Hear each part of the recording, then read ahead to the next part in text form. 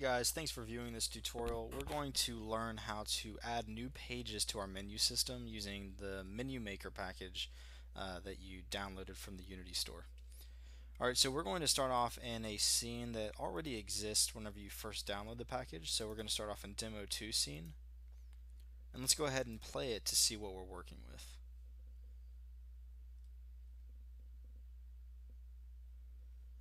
And I apologize if this is a little bit slow. It's difficult for my computer to stream the video while I'm running Unity.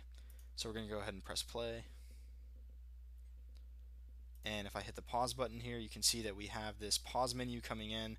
You guys already have all of this inside of your package. So what we want to do is add a new page, which is going to be controls. So first thing we have to do is add a new button to our pause menu page, which is a controls button. And then we're going to have that controls button trigger a state change of our window manager that's going to bring in the controls page, which will be somewhere over here. So let's go ahead and start off by doing that. We're going to open up our window manager, open up the canvas, and then click on the pause page and set that to active. Now we're going to extend this hierarchy a little bit. Click on the bottom button and duplicate it, and then we're going to move that button down to wherever we want the controls button to be. And don't forget to move your anchors to the outskirts of the button that we just created. That's going to allow our button to work on any resolution screen. Then we're going to change the text of this button to controls so that the user knows what they're clicking on.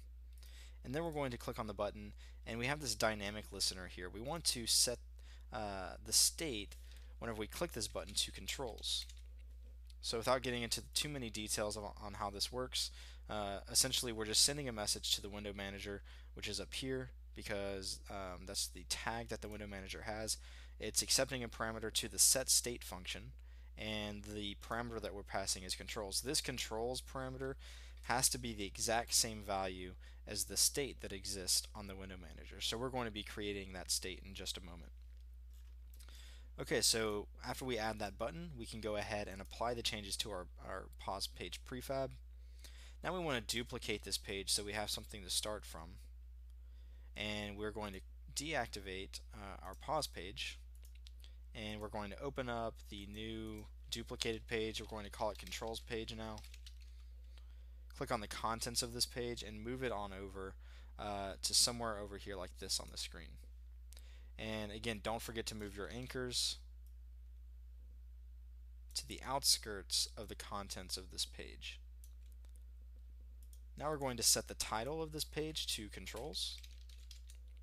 Give it a font so the user can actually see the title. We're going to get rid of these first two buttons here because we don't need those anymore on this page. Now this button, the text for this button needs to say back, because whenever we click this, we want to go back to the pause page. Now we click on the button, and for the dynamic listener, we're going to set the state back to pause. Okay? Once we do that, we are done with our controls page, and we can go ahead and, instead of applying the changes, because that would apply the changes to our pause page, we want to go into our resources folder, click on Demo 2 pages, and drag the controls page into the prefab list for our pages. Okay, once we've done that, we can go ahead and uncheck controls page, and now we need to do a few other things. We're going to go to our show states in our window state handler, and I'm clicked on our window manager. I'm going to add a new state. The state name for this is controls.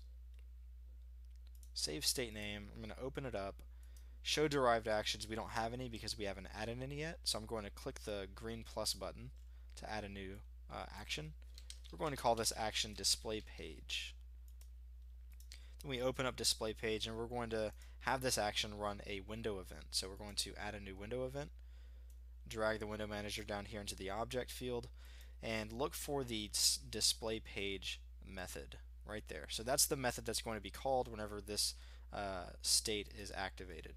And what this method does is it looks into the resources folder, the subfolder demo 2 pages, to pull out controls page. Oops. So I go back to show states controls. Okay, so our resources folder needs to be demo 2 pages, because that's where our new page is going to be coming from. The new page name is controls page, which is what we just created. and the base page is going to be pause page. So the base page is the page that is directly under the page that we're spawning. So by saying the base page is pause page, before we create controls page, we're going to delete every page that is above pause page currently, and then spawn controls page. Okay, so that's all we have to do with the window state handler. So we're done there. We're going to want to go into our window manager and add a new page reference. So the purpose of the page reference is so that we can modify the settings of the page easily. And we're going to drag the controls page prefab into here. It's going to automatically attach an animator to our controls page. Swipe left in, fade out. We don't really want that animation. We're going to do a swipe right in, fade out animation, because the page, since the page is on the left side of the screen, it makes sense for it to come in from the right. Okay, and once we've done that, we're good to go. So now we should be able to click play, and we should be able to see our new page working.